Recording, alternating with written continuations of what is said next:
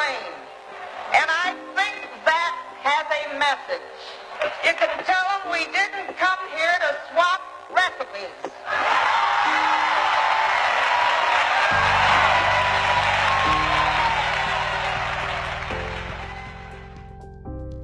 Sometimes, headlines refer to her simply as Myra because the last name wasn't necessary.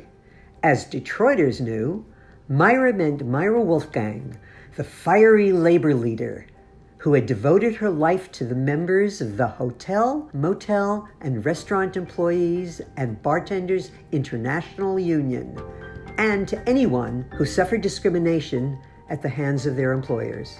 She stood up to public figures when she believed them to be wrong.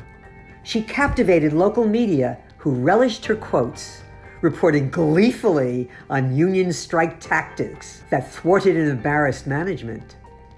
She raised 2 daughters and soldiered on when her husband, Mo, a rock of strength in her crisis-filled environment, died when she was just in her 40s, plunging her into a once unimaginable life without him.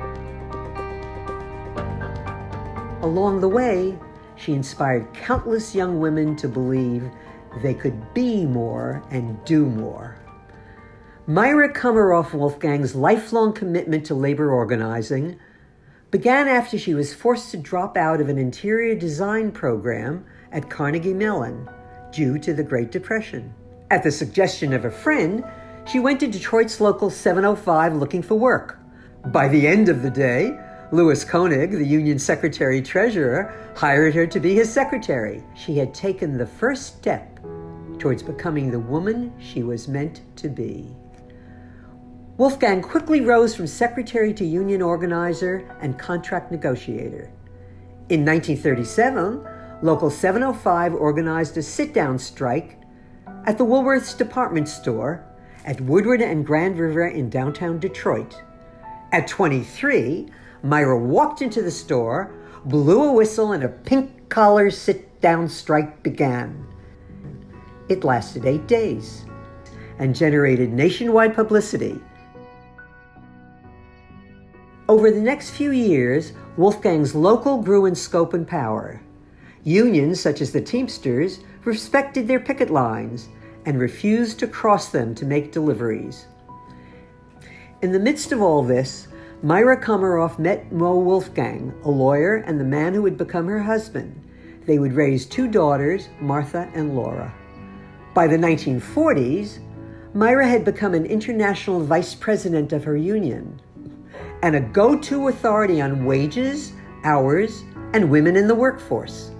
The Detroit Free Press called her the most important woman unionist in the country.